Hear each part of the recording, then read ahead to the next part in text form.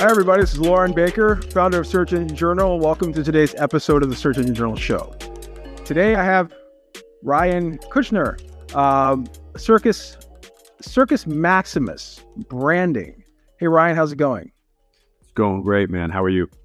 Good. How's everything down in Austin? We are in that very short window of livable, and then in about 2 weeks, it will become so hot that you can't go outside. So, perfect. Here, what comes summertime to 50 degrees, and everyone's wearing parkas and scarves. Yeah. So it is officially going to be sore throat season next week. The Texans love. I mean, I moved here 2.5 years ago, and true Texans, it's like they love it, and for everyone else, I'm like, it's like 109, guys. It's like we got to go inside. Exactly. So for those of you who are listening and not viewing, you may see that Ryan is wearing a very Texan-oriented cowboy hat at the moment. And I think, if anything, that exemplifies what we've been discussing before starting the show. In the world of SEO and even search marketing, content marketing, understanding the customer and the customer's needs, desires, wants, and lifestyle has become almost as important as developing your brand's lifestyle, identity, and everything else. So we invited Ryan on the show today really to talk about how they work with brands at CIRCUS Maximus to develop that, and also at the same time utilizing what's called the Ikigai system. Ryan, how about if you just introduce yourself real quick, and then we can get into the system a bit. Sure. Ryan Kutscher, founder of CIRCUS Maximus. Been working in the business for almost 20 years.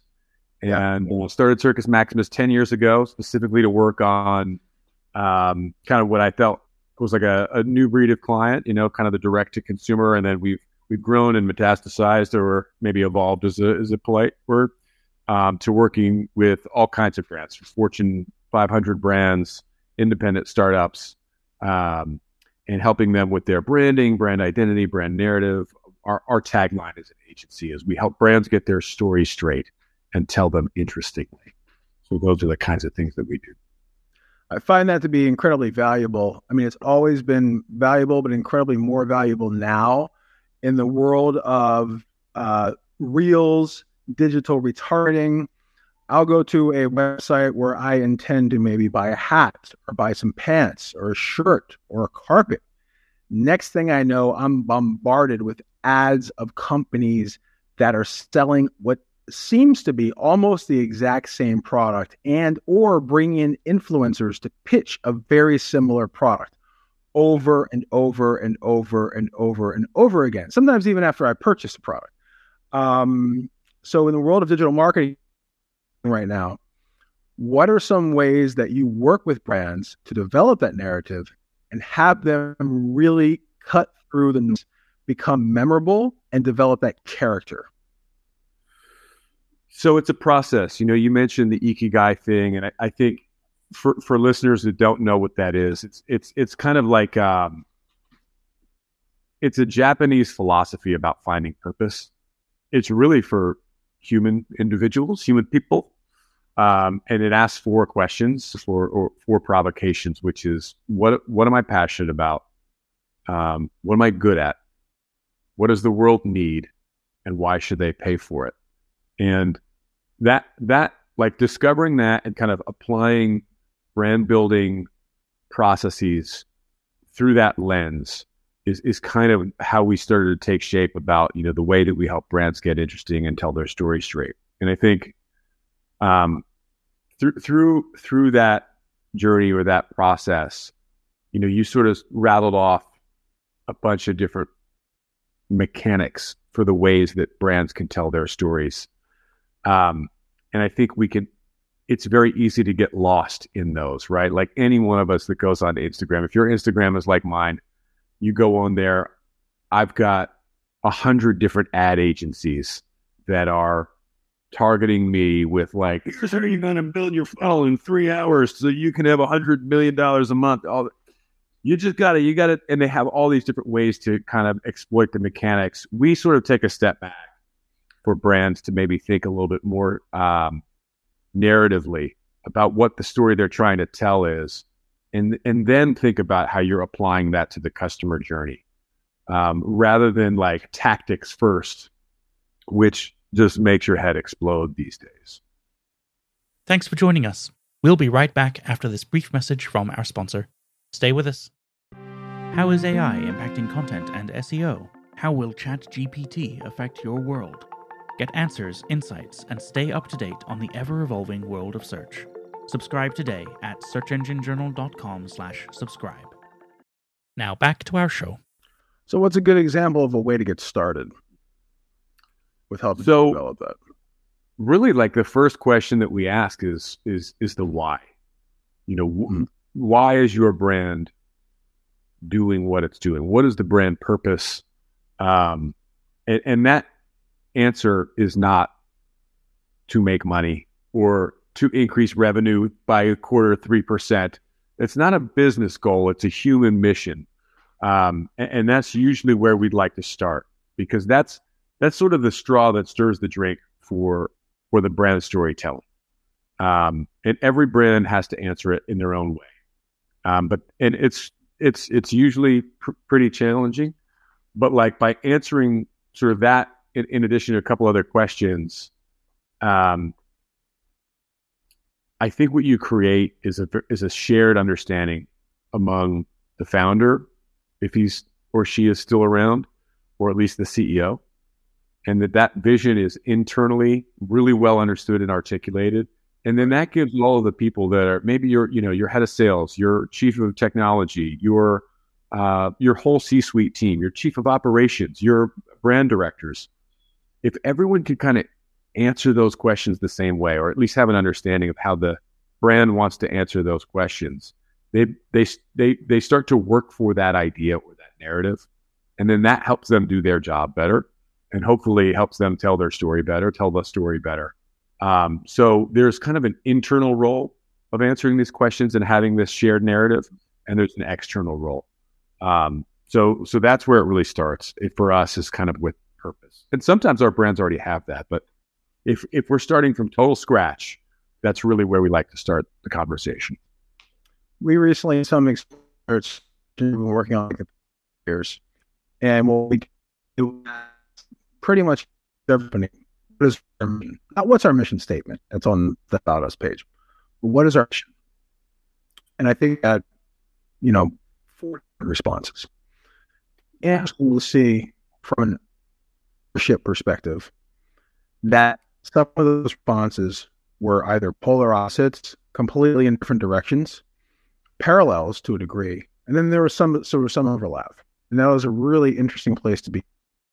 Sometimes as a business owner or an executive, you assume that the entire company gets the mission.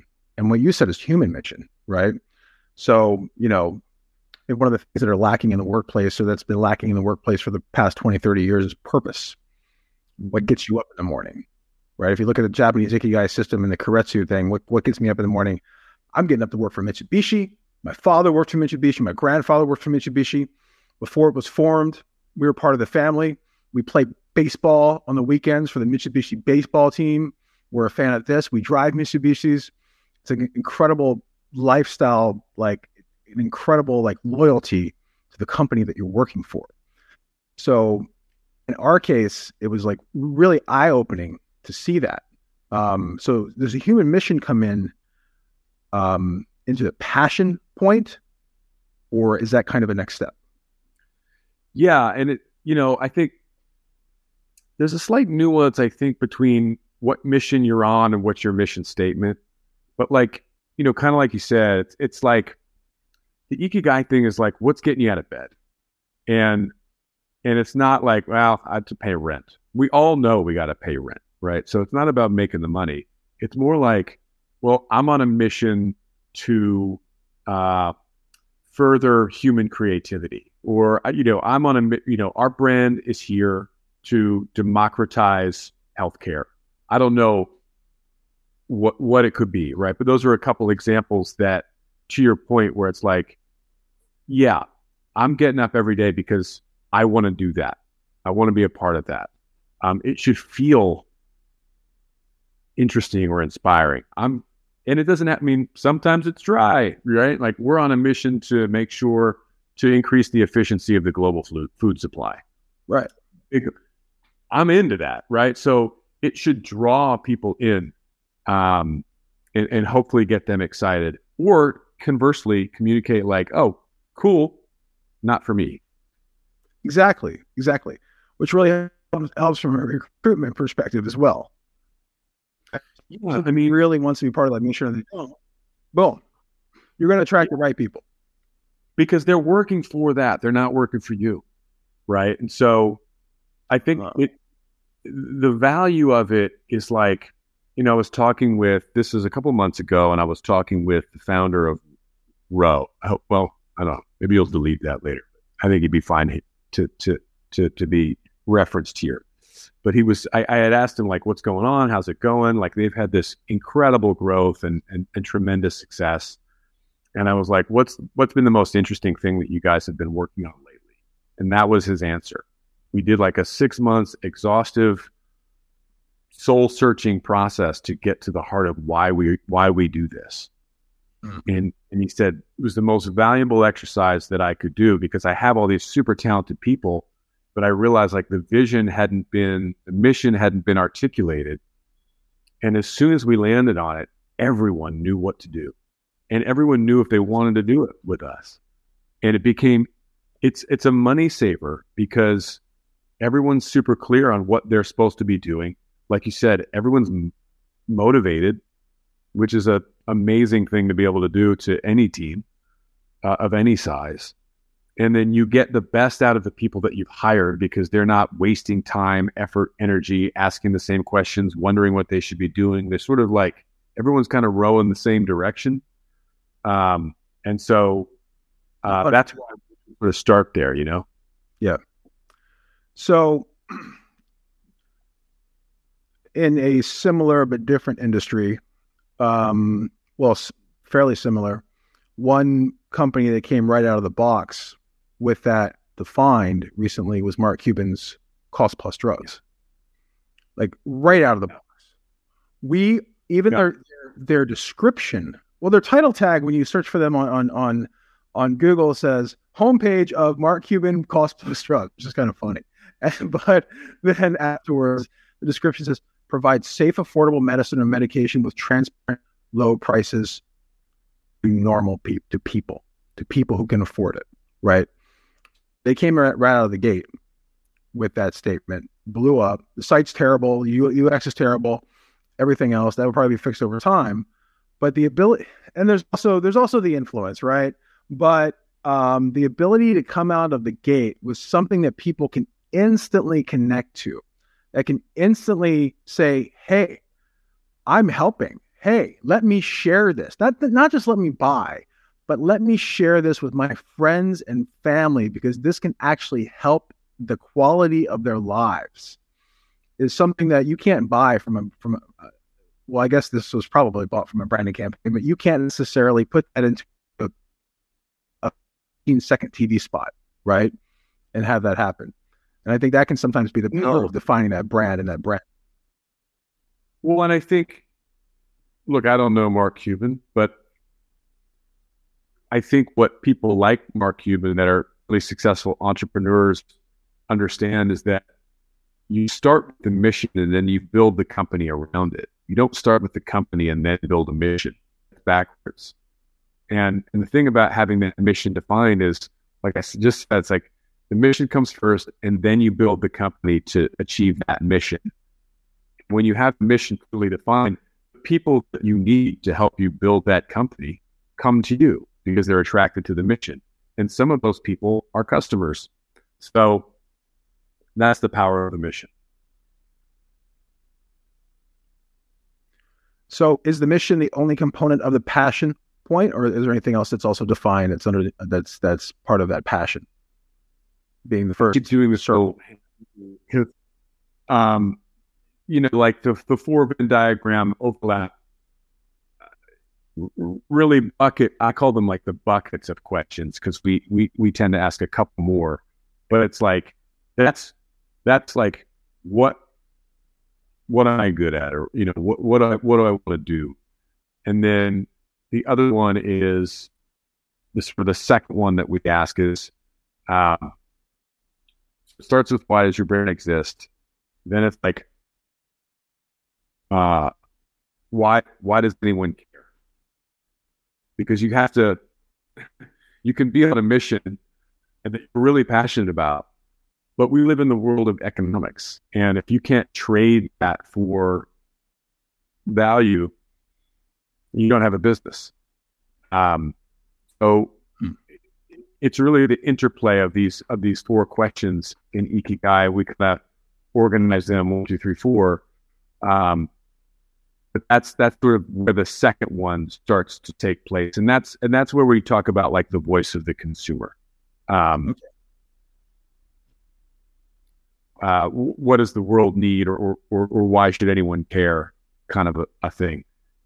If you're fulfilling a need that doesn't exist, you don't have a business. You have a hobby, and we all work in the world of business, so you've got to figure that one out. So what's a good way to get started with that then? Like, what are some consumer research? I think there's consumer research is sort of insights. A lot of times it's gut checking. Many entrepreneurs just have a gut for it. Maybe there's you've needed something in your life that doesn't exist. And so you sort of start to get a sense, but I would say there's consumer research, there's first party research to sort of get a sense of like, what, if this existed, would you pay for it? It's a little bit of a dance, right? Because like, there's the famous quote, Henry Ford, if I asked what consumers wanted, they would have said a faster horse.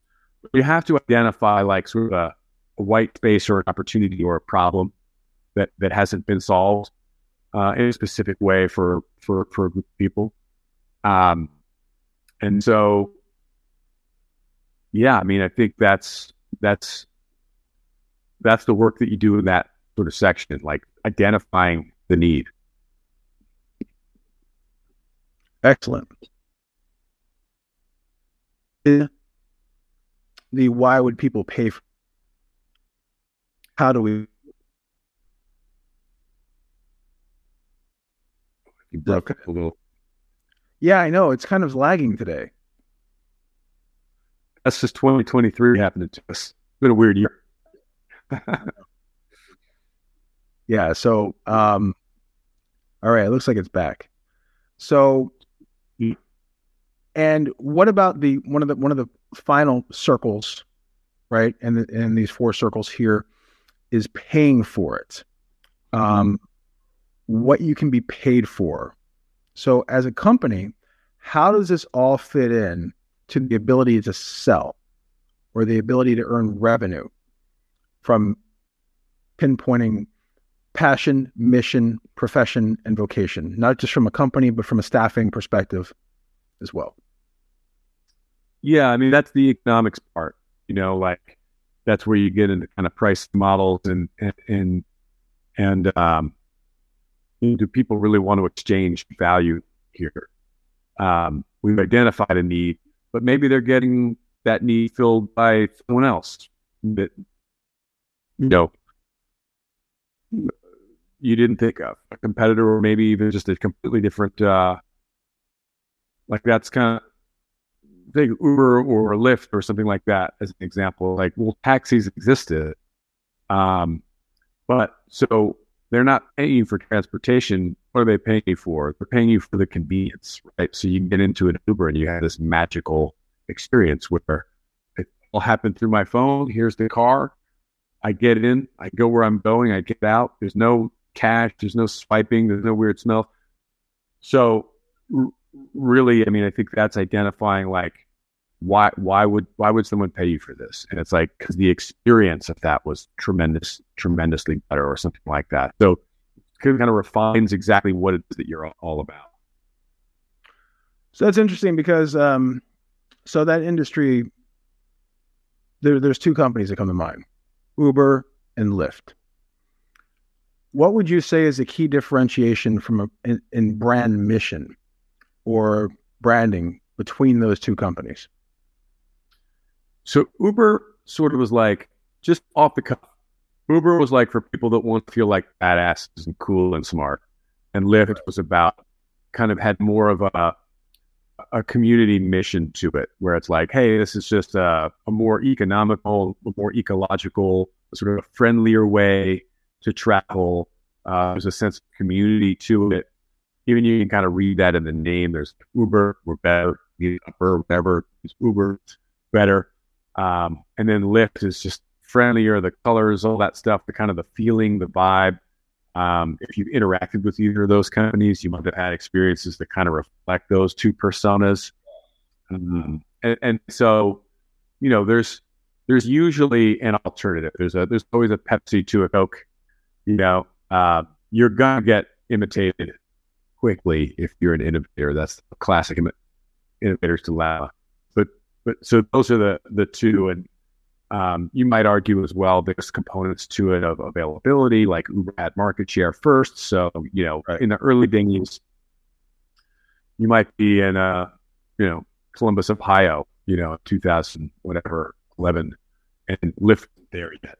So they had a competitive advantage, things of that nature.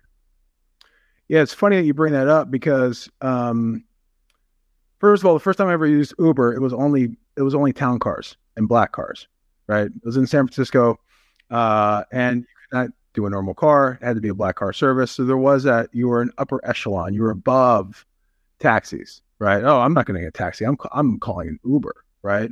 Yeah. Then two, they also changed their logo to be more inclusive because their logo just used to be a U.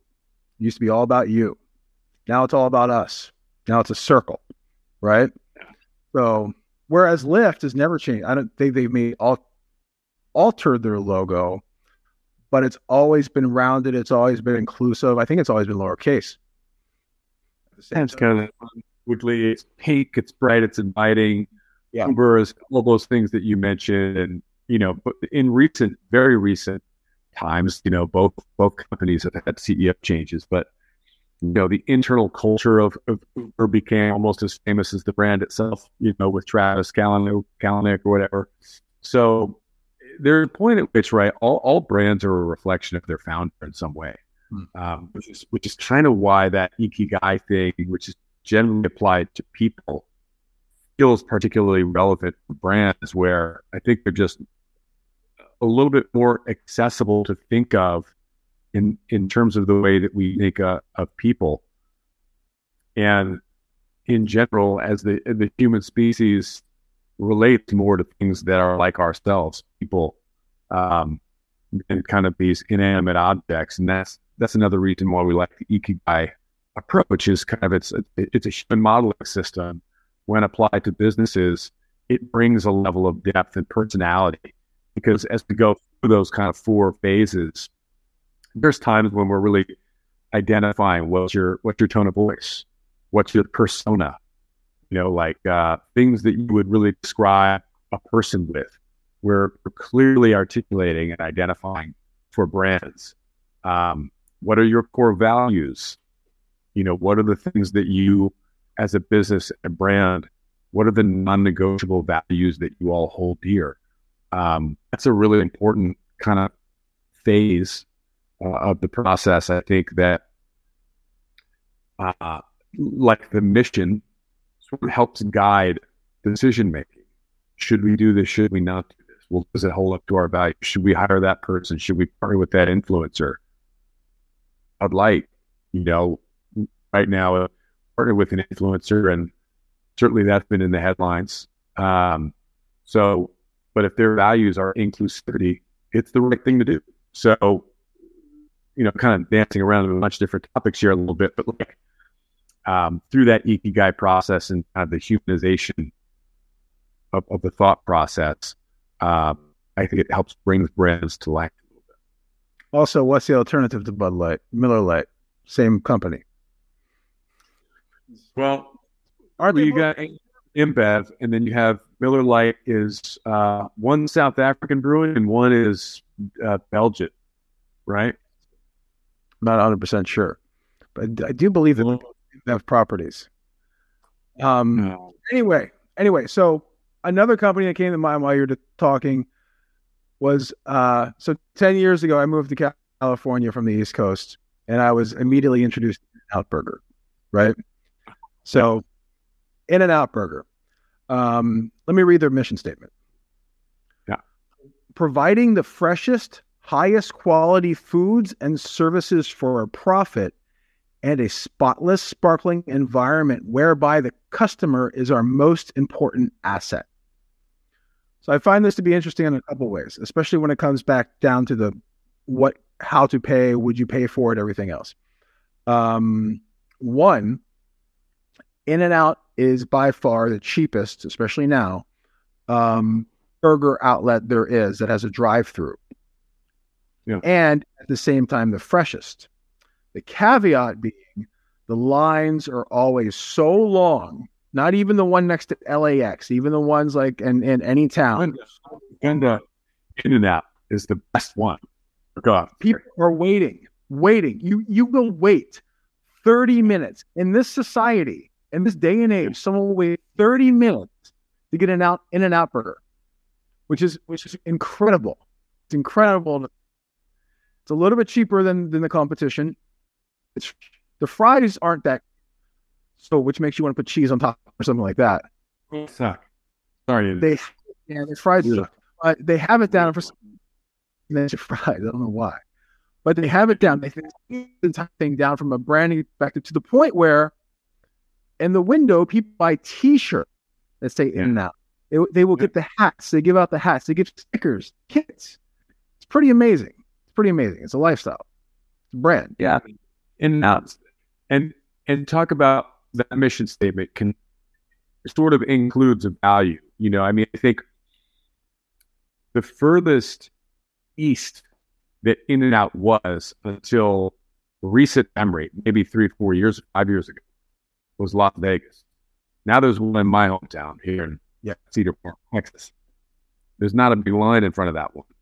But the reason that was, and maybe this is where you were going to go with this, was like they have meat vendors that they have had established relationships with. They don't freeze their beef. That beef has to be able to get to all of their locations fresh to live up to that mission statement. And that effectively created like a geo-targeted footprint that they couldn't go beyond. Now they changed some of their vendor relationships. I don't know if that's changed the quality, but all of that contributed to those lines. It was like you can only get it there. It had this kind of exclusivity, and it was I got to try it. So it became this thing. I am not sure that they're as successful in Texas as they have historically been in California. But I know that the lines aren't. Interesting. Loyalty. This is Pete Terry's. What's that? Unless you're from Texas, you probably don't know Pete Terry's. But there's a local chain here in Texas called Pete Terry's. It's very similar to In-N-Out, but it's Texas. And it's like Pete Terry's has the same line, right? But In-N-Out, not so much. Interesting. So you are actually quick in and out then, but there's no line. Getting back to, are there any brands that you've worked with at CIRCUS MAXIMUS that you utilize as a flagship example of applying this Ikigai concept? I think we did a pretty good job of this with Roman or now Ro. Some of the brands, like where we really get to dig in with this is in some of the startup brands we've worked with. That's Ro, or we created a brand during the pandemic called OnGo, which was kind of a rebrand of they offer COVID testing, fast rapid tests, and we really built that brand in that space, everyone was kind of selling a test based on speed and accuracy, which were technical, kind of components to a COVID rapid test. Right. And through our process, what we really built the brand around was freedom and the joy of connection. Because we sort of said, like, well, what are you all about? We're not all about accuracy. We're all about giving people the green light to get back to the bar mitzvah, grandpa's birthday, seeing your friends at dinner, the green light to get back to all the important moments in life. And by having a very fast and effective rapid test, you could do that. So we sort of changed the narrative there a little bit. It influenced the way that we designed the packaging. We made it very sort of fun, inviting, very bright and colorful. Everything else is kind of blue and has like weird chemistry set looking designs on there. And we went to number one in the Amazon store. We made approachable and fun videos that walked you through how to do the nasal swab. The nasal swab was like the least convenient, most painful, sucky part, of the COVID test. And we sort of took some of the edge off by creating a fun and approachable walkthrough that you and your family could all kind of do and follow. And it wasn't cold and weird, and Fauci wasn't shouting at me. It was very much like this kind of approachable, hey, after this, we get to that fun thing that we really have been looking forward to, because we're going to get the results. So it just very much changed like the tenor and tone of the way that we were talking about COVID and what we wanted out of life. And that was the foundation of that brand. Awesome. Yeah. It even sounds less clinical than everything else that was on the market. Plus the video. Yeah. The name of the business, not to disparage that, whatever, but it sounded kind of like your average biotech kind of firm. We changed it to Ongo. It was like ongoing. We want all these things, all these activities, all this stuff that we love, all this socialization, all of that to be ongoing. So it was Ongo. Of it. So what's another way that our listeners can apply some of these concepts to their website, their product pages, tell a story, even to maybe some of the blogs that they may be doing? Yeah, I think, when we talk about kind of the component about, what does the world need? Maybe you could also think about the question like, what does your customer need? Or what does your customer want? And when I think of content marketing, I'm usually thinking of like, well, what does my customer want? What is their sort of desired state of being? Thinking backwards from that, what's stopping them from getting that?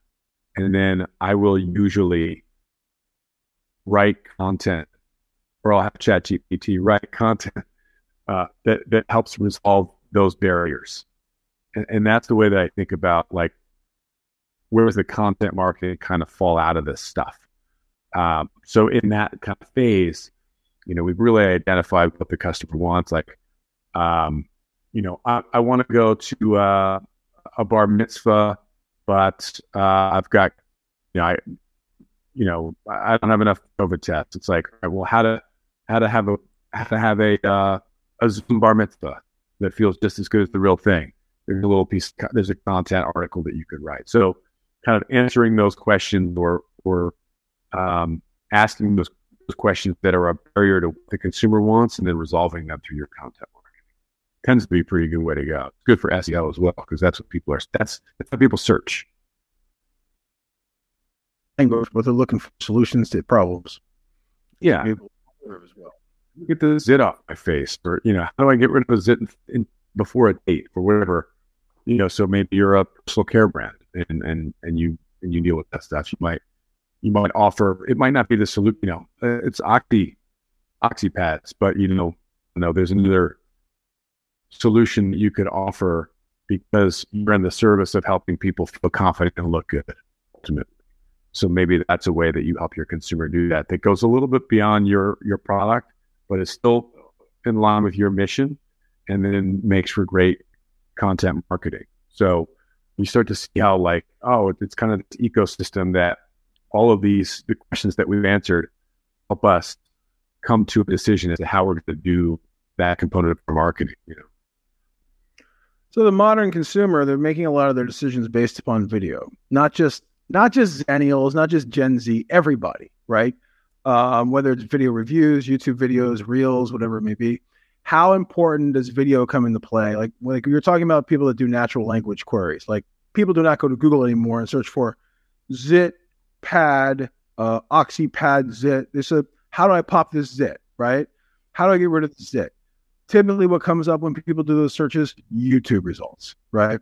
So how important would you say videos are to the overall concept, right, of defining that brand narrative, then also to the work that you're doing with the brands that you're working with? Well, certainly it's a large part of what we do. I think in addition to helping our brands get their story straight, we help them tell them interestingly. And, you can definitely, particularly like example, work with brand for Procter & Gamble, King C. Gillette. It's a beard care brand. And the fact of the matter is, like, a lot of guys started to grow beards during the pandemic. But having a great beard, there's actually quite a lot to it. You got to know how to trim it. You got to know how to shape it. You got to know how to keep your skin dry, from getting dry underneath there. There's all these products that you need. And so there actually is quite a lot of education. Most guys go to YouTube, to figure this stuff out. So we help them create. We partner with kind of celebrity barbers from all across the country to answer the most pressing questions and to use King C. Gillette in a beard care routine. Was legitimately answering those questions that guys had. So as just one example, video can be a crazy powerful way to educate as well as entertain, to do that content marketing and hopefully to, kind of get your consumer from where they are to where they want to go. So absolutely, if you can afford it and you can pull it off, video's a great way to go. Thanks for joining us. We'll be right back after this brief message from our sponsor. Stay with us. How is AI impacting content and SEO? How will ChatGPT affect your world? Get answers, insights, and stay up to date on the ever-evolving world of search. Subscribe today at searchenginejournal.com/subscribe. Now back to our show. If you can afford it, right? That's why when you're pitching your video concept, you have to get into the passion, what the world needs, what it's good at, and then price it. It's expensive to go to market. I think it costs money to be a business and to be in business. And I think with the proliferation of, you were kind of rattling these off at the beginning, all the different formats and stuff like that. If you think from that perspective, it can be busy and intimidating and like creating all this content. You're going, oh my God.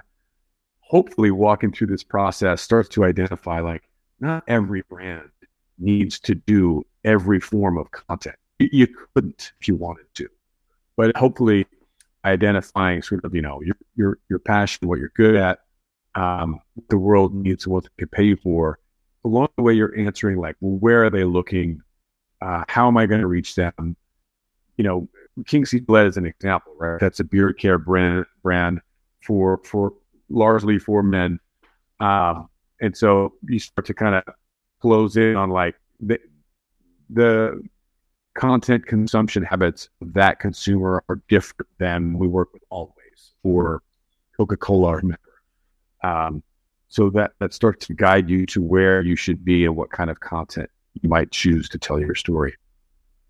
I like that. You don't have to produce every single type of content around your brand, right? Just find out what your customers are looking for, what gets them going, and you can master one form of content. And then to a degree, you had brought up ChatGPT earlier. then you can scale out the ability to turn that video into a blog post, or turn this into that, or turn this into that, or like do your social blasting or whatever. But the ability to master that one piece of content. Gosh, I can't remember his last name. First name was Chris, but he did Beard Club for Men. And they came out with this crazy video where he's just walking around stroking his beard, and there's a lion in the background, there's a library, and a car goes by, and everything else. Video went viral. Then they're known for that. Then they open up a video production company for brands as well, because their original video had been so crazy at the time, right? Yeah. I don't even think they had a blog, right? So it's just like one of those things where mastering that one component that resonates, that has the virality to it, that can really take off, can be exactly what you need. Because you're right, going to market is not cheap, and it's nice to have that revenue coming in to pay for any of the other marketing experiments you might want to pull off. The one everyone wanted forever was like, give me that Dallas Shave Club treatment, where it was like, they did that video for something like $15,000, but the guy that started the company had worked in advertising and marketing, and that's like, it's like, oh, I think we need a grand slam home run. Can you give us a grand slam home run? It's very hard to do. Real marketing is just like day in and day out, testing, learning, tweaking. Very few brands are going to be able to hit some grand slam home run, especially these days, and just be like, well, that's it. We're another unicorn now. It's an irresponsible thing to promise, but it's a very enticing offer to make, which is why, again, when you go to Instagram and you see all these companies on there telling you, like, download my white paper for $500 and I'll tell you how to turn your marketing budget into $1 billion. It's like, it just preys on what you want to happen. Pretty unlikely. Exactly. We'll get you 1,000 agency leads, 30 days, and you can turn them like, really? To pay some like private helicopters, you'll be on your own by the end of the week. Yes. It's like, yeah, come on, man. And they're driving these Bugattis and shit. It's like, dude, come on. Well, Ryan Kutscher, it's been a great conversation. Really enjoyed talking branding with you, talking the Ikigai system, and just overall talking marketing. Sometimes just get away from the weeds from an SEO perspective. Look at a lot of us that are working on everything. So really appreciate your insight. Where can folks find you online? Yeah, you can email me. Maybe email is a tough way to go. You can go to CIRCUSMaximus.com. You can find me, Ryan Kutscher, at Ryan Kutscher on Instagram, and certainly on LinkedIn, Ryan Kutscher, Kutscher. Slick red guy in a hat. Yep. I mean, you're as stars as you are right now. Ryan, thanks a lot. Really appreciate it. Again, it's been a great conversation. And we're going to be, for those of you that are listening or watching, we're going to be recapping this on Search Engine Journal with show notes, tips, and takeaways, all from Ryan Kutscher at CIRCUS Maximus. Thank you again. Really appreciate you dropping by. Lauren, thank you. Really appreciate it, man. Thanks for having me. All right, have a good one. Yeah.